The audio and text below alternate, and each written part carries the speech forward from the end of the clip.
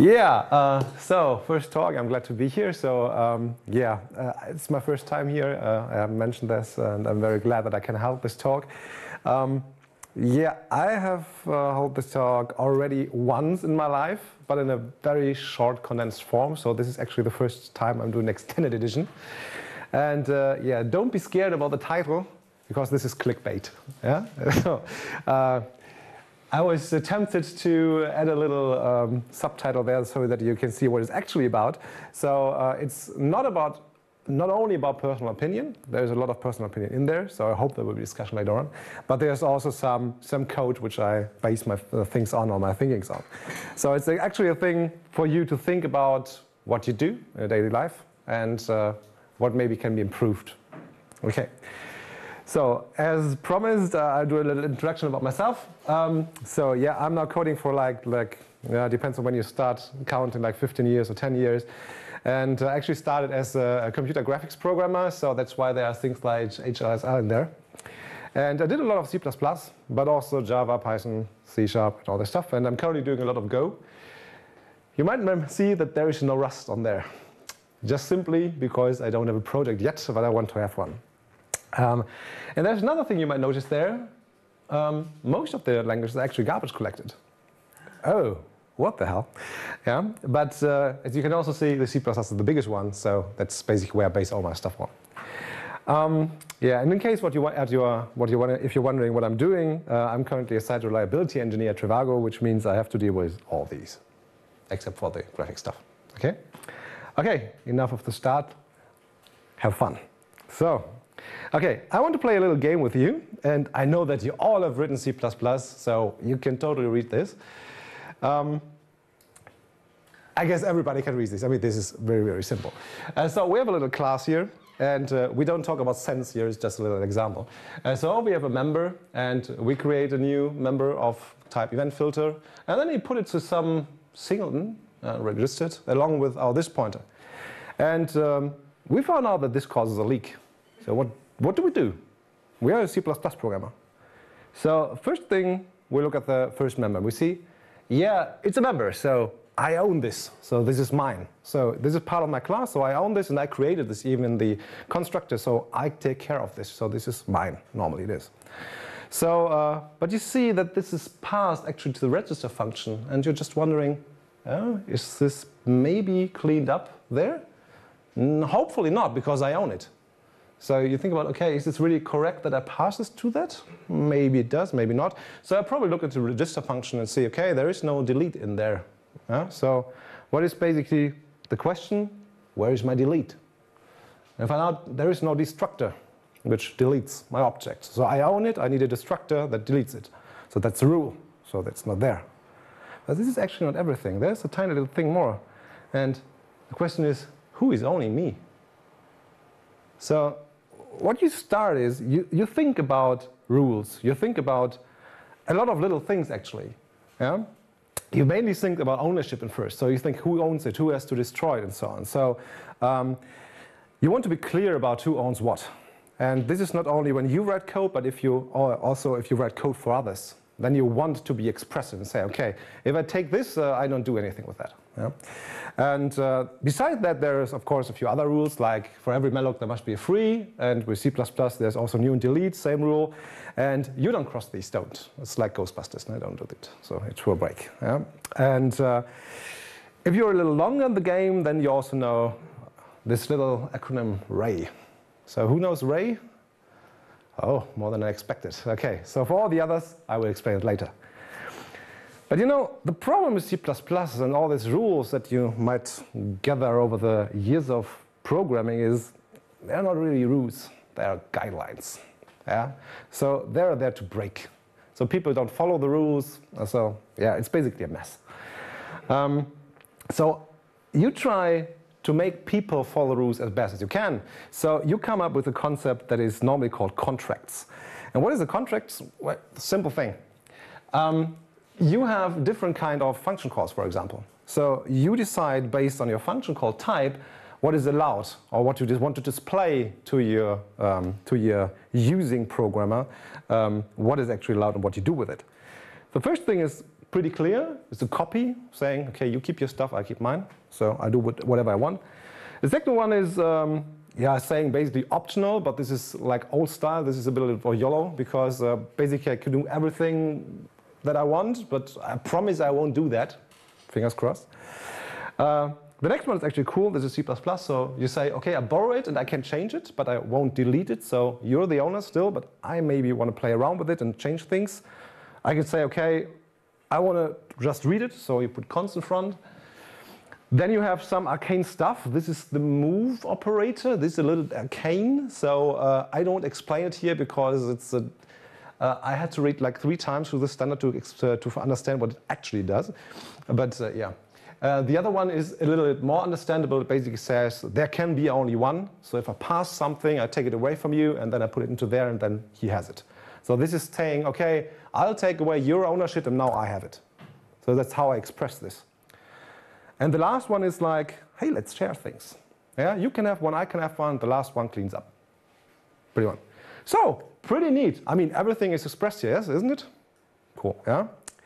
Yeah, but well. It's not that easy, of course, because these are guidelines. And the first thing, is this really a deep copy? So the implementor of my class has to make sure that everything is copied. If you forget something, you're fucked. Yeah? Then you suddenly have ownership of something you didn't know you have ownership upon. Yeah? Second thing is like, this is the reference is done to say, okay, I won't delete your stuff. Oh yes, of course I can delete your stuff, because I can get the address of your reference and then can delete it if I'm really a bad guy. So nobody prevents me from doing that. So last thing is, it is const, but in C++ you can take away the const because you want it. You normally don't do, but you can. And last but not least, of course, if it's a share pointer, you can still access the data in this point and delete it if you want to, but this is like hammering. Okay, yeah. Okay, so basically you can define contracts, but nobody checks this. You have to know what this means, yeah? And you have to learn. And normally you learn it the hard way. So you fail a few times, fail over, and at some point after a few years you know, okay, I do this so people understand what I'm doing and all this stuff. But you get along with it. And later you will stumble upon something that normally is passed on from senior programmer to senior programmer, and this is static code analysis. So when I started, nobody used this. Now everybody uses this, and this is good because static code analysis can help you. Yeah, it can help you to define, to see your errors, to follow the rules, to enforce the rules. Yeah. So and this is basically what you do nowadays. You have a set of rules, you learn them on the hard way, and you use static code analysis to fix this. This is C++ still, yeah? So I'm going from that. So a mess, yeah? And some years ago, so in 1996, yeah, when I was still young, yeah, there was a new program language created, and this was basically perceived as the dawn of garbage collection. And they said, don't worry, we got you covered. Everything that is allocated will be deallocated. So you won't have any memory leaks anymore. Everything is fine. Okay, good, cool, sounds great. Nice marketing. We'll have a look at that. So let's take Java 1996, first version. So same code as before, looks almost the same. Yeah, and yeah, F, new. We've got a garbage collector, so no destructor needed. Everything's covered, isn't it? Turns out, no, there is a leak in here.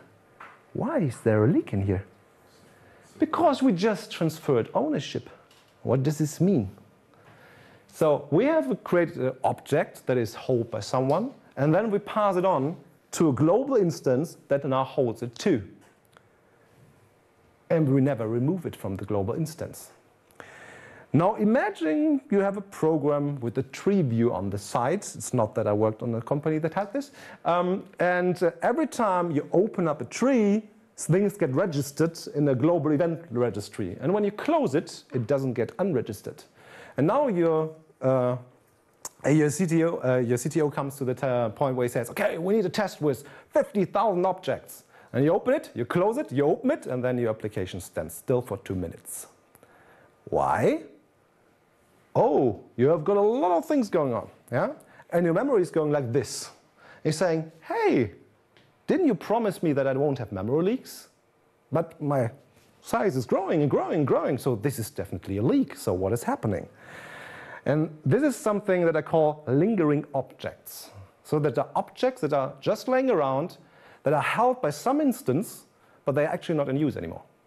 So because you forget to unregister them, or remove them, or whatever. And this is also a leak. And this, surprise, is not catched by your garbage collector, who just promised you to clean up after you. Oh, that's not good. So, and what actually happened? So because the garbage collector told you, you don't have to worry, you did not worry. And you did not have a destructor because the garbage collector just took it away from you because you don't need it. You don't need a destructor. So you didn't care. You just did it. Bad thing. So that is something that rarely happens to you when you use C++, because you have to think about this all the time because the consequences are so much worse. And suddenly all the mess that you have in C++ becomes somewhat a little bit better because you as a programmer think more about ownership, about resources, about resource handling, all this stuff. So you keep your stuff clean. In Java, you don't normally because you don't care many times. And even worse, things that you used to clean up were taken away from you. Okay, so let's have an overview about what leaks we can actually have. So because lingering is not the only one, because there's another one which is resource leaks. So you open up a network connection to the database and you have to close it at some point. Same thing. So who takes care of all these leaks? So this first one, clear, garbage collector, get you covered. The second one, well, something. You have to do it yourself. Try. Find some way. You will do it. You can do it. Yeah?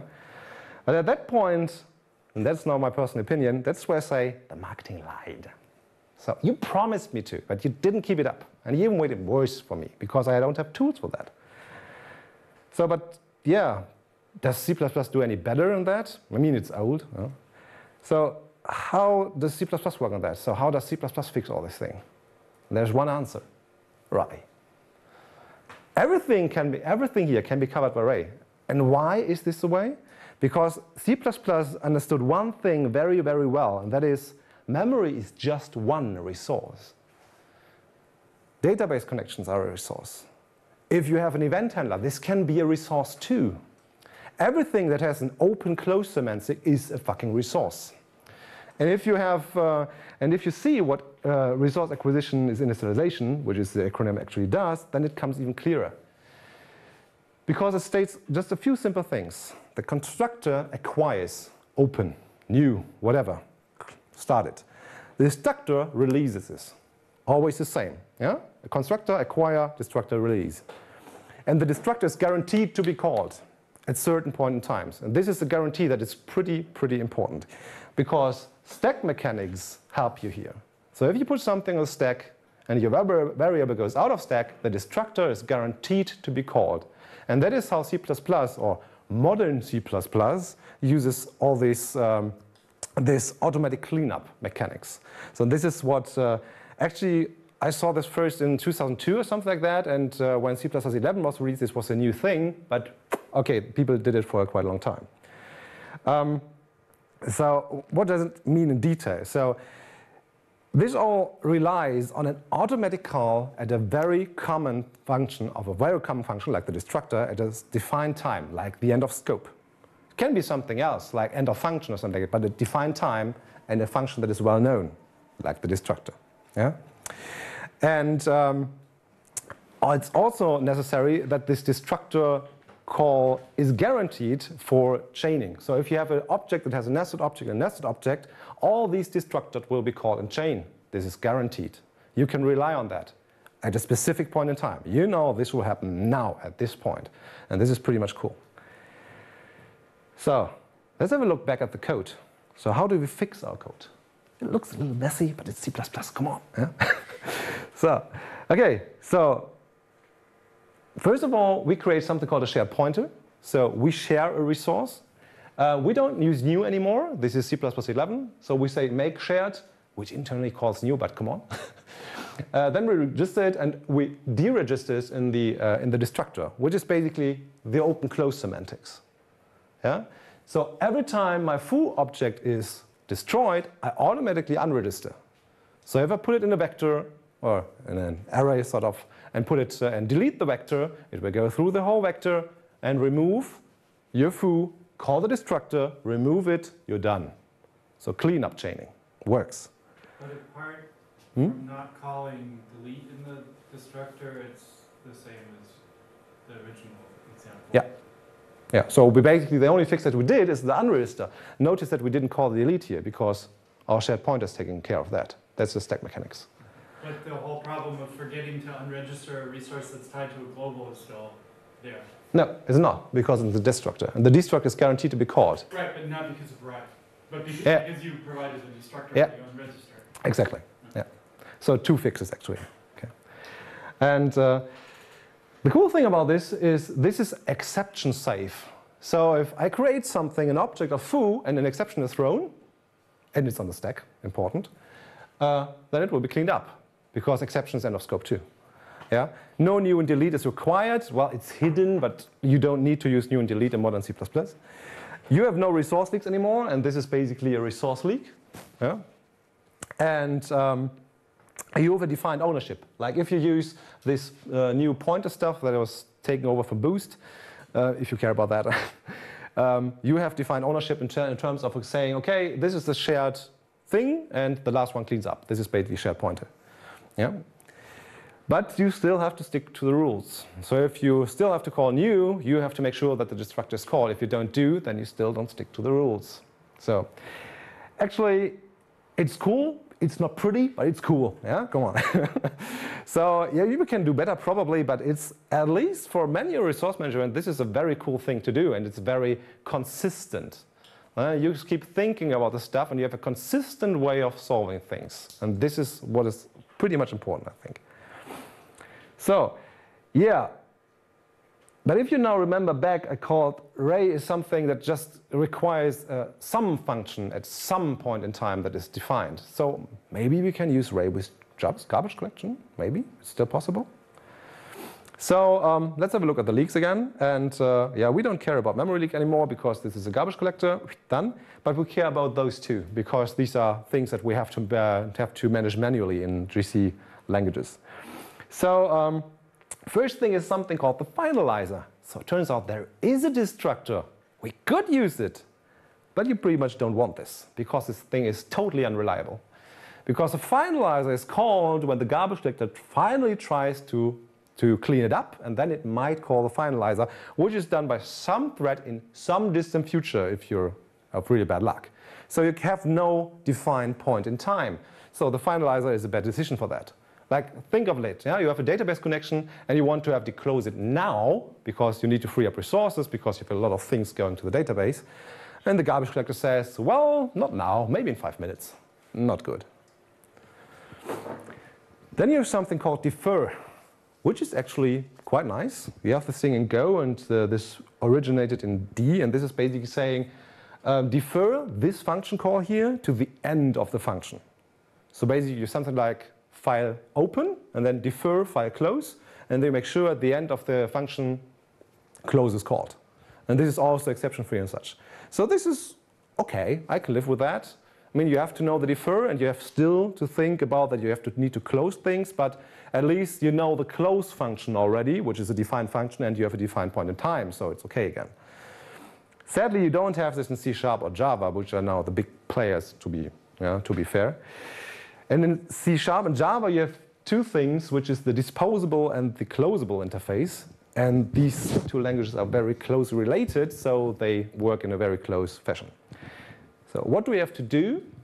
Well, first of all, you have to implement the closable thing, yeah, or disposable. And what do you have to do? You have to create a destructor called close. Well, the same function again that you have just taken away because of garbage collecting, you enter again by adding an interface, and then you have it here. Nice one. So yeah, but that is sadly not all, because who calls close? And this is done normally by a try finally block. Yeah, so you try something, and if the exception is thrown, then you close it. So basically, you want to wrap away this exception safeness. So you make sure that close is always called in here. Now this is a lot of code. And you even have to define foo at the top because otherwise you don't have it there. Oh, f on the top because otherwise you don't have it at the bottom. Yeah, and it's yeah, pretty unpretty, in my opinion. But later on, like 15 years later, they finally came up with a solution that is a little more elegant and that looks like this, because new syntax is always fun. Let's try at brackets and then everything is fine. At the end, this assumes that you know that your class, if it has closable implemented, then close will be caused if you use it like this. If, and you know, and yeah, again, we have rules. Yeah. So this is actually what you currently have.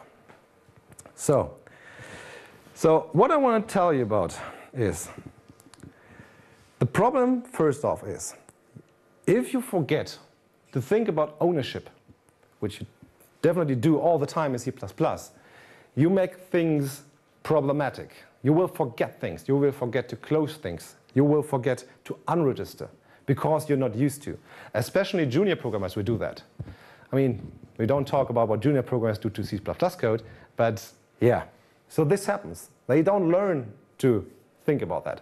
I recently, just 2 days ago, I had this problem because not as a normal programmer, not a senior, but a normal programmer, I don't know how to call this, made an extension to the software I wrote, and he made this mistake. He said, okay, we have a garbage collector. I don't care about allocation. Let's use this and put 80,000 messages per second through this. And like 80,000 times per second, there were like, I guess it was 50 allocations made or more. This is bad. Because he didn't think about it. He came from PHP, so you don't care about that. You just do it in PHP. Okay. So, and the next thing, and this is the bad thing about C++, if you have no enforced rules, you will miss things. And like a few days ago, I had a very nice tweet coming up, and this pretty much summed it up. I like this very much. Yeah, it's like, if you blame the garbage collector, you're blaming the wrong guy. Because basically, the garbage collector is cleaning after you, and if you do bad things, then yeah, garbage collector can't help. So it's not the garbage collector that's bad, it's the thinking that is not working. But the garbage collector led to this thinking, in my opinion. So, what to do? So, static code analysis, cool thing, yeah? But some things can only be seen at runtime. So you need to extend the language. So you need to put things like ownership and all this lifetime stuff into a language. And whoops, what do we have? Rust. And that's the point why I'm interested in Rust. Because Rust just thinks this totally to the end. And this is a very cool thing. And that is what is so fascinating about Rust. Because this is actually the first language in years that doesn't say garbage collector solves all the things. They say manual resource management still has its place.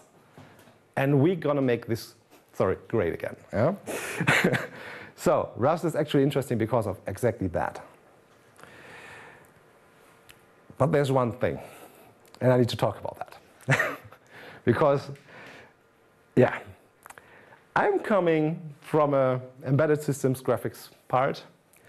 So there's a point where I'm out of resources and I need memory. So what do? In manual memory management, I call delete, which basically says, this is now free, full stop. So basically, if I have like a 32-bit system and I want like 1 GB of free space, I delete 1 GB and I have it at an instant. I don't have to use swap, I don't run out of Express, and what else? For the garbage collection, however, if you say, okay, I need something, you tend to just null things. You say equals null, and then you say, okay, garbage collector gc.collect. Or say, I really need this now. Garbage collector, please, please, please do this. And the garbage collector will say, no, not yet. No, don't want this. No, later. Because gc.collect is more like a guideline. You know, you say, if you've got time, dear garbage collector, please, please, please, later, somewhere, please, could you free up? I mean, I need it now, but maybe. Yeah? And if you've got a real-time application that tries to render a few million points in 30 frames per second, this is really fucking annoying. Okay, so to sum it up, why I hate GCs. Oops, 1 to 4. Okay. So I think developers get a false sense of safety. Yeah, because they start to think GC will help me all the time, all the way, and will save me of all kinds of leaks there are. It is not. It gets more complicated because all the leaks that are left are the complicated ones that you can only see or solve during runtime. And they took away our tools. So the problem is not solved, it's actually delayed and made worse. So that's my opinion. Yeah? And on the very, very end, and this is what people might think that I talk about that a lot, is there's overhead. So you need to keep track of your references and all this stuff. Yeah. So you have like additional allocations that have to be done besides your allocations that you can actually do the garbage collection, and you have the stop the wall stuff, and all this sums up to you don't want this in an embedded system. Yeah. But this is at the very end. So why didn't I talk about that? Because you have the choice. If you do a Monopium project, you can think about, do I really care about memory management? Am I on an embedded system, for example, or the graphics card or whatever? Then you choose something that does not have a garbage collector because you care and you want to care. So but if you write some UI applications that is not that big, then yeah, go for a garbage collector. And then please take care of your connections or your file handlers. But that's it. So garbage collection is not bad at all. It helps you developing, but you have to decide. And now hopefully I think that you have a good picture on when to decide what to take. Thank you very much.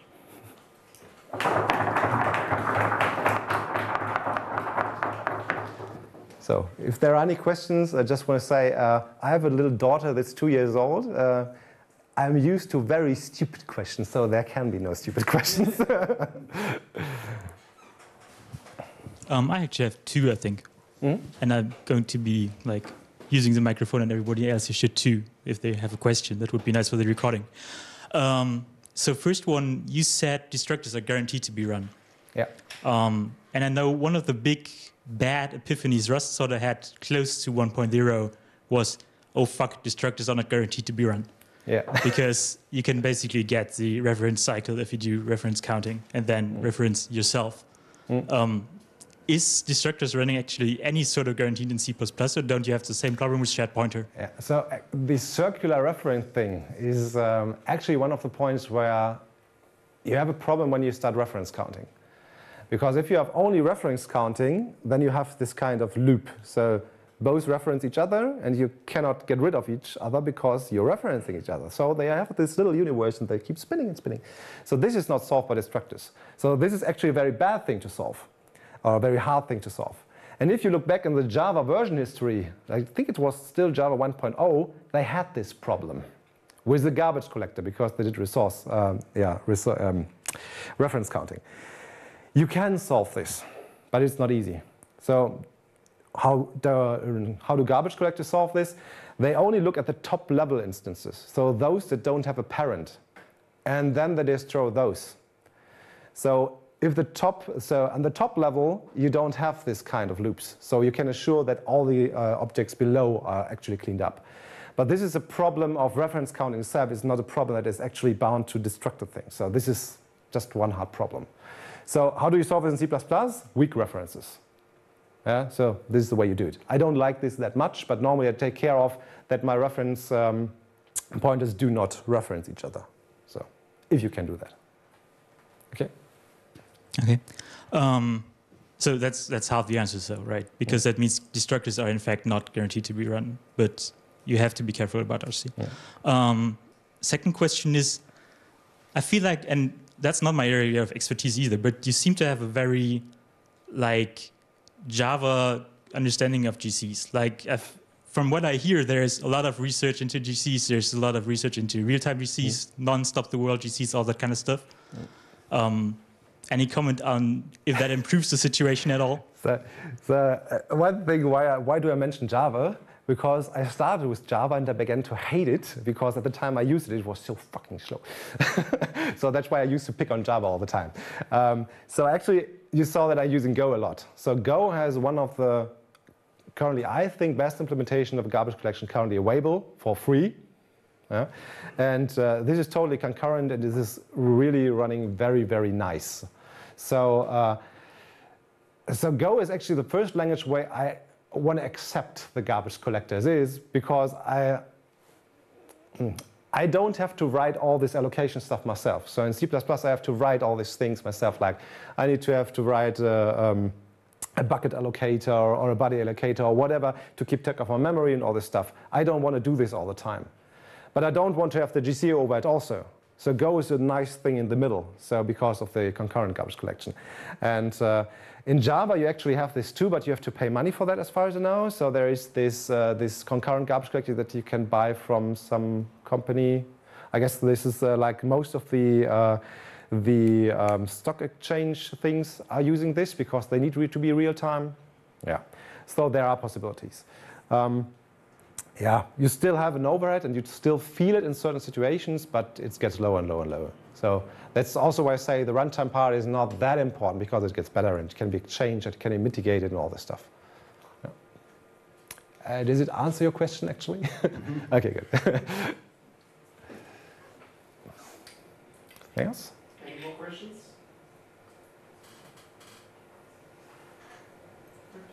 Good, okay. Then thank you again.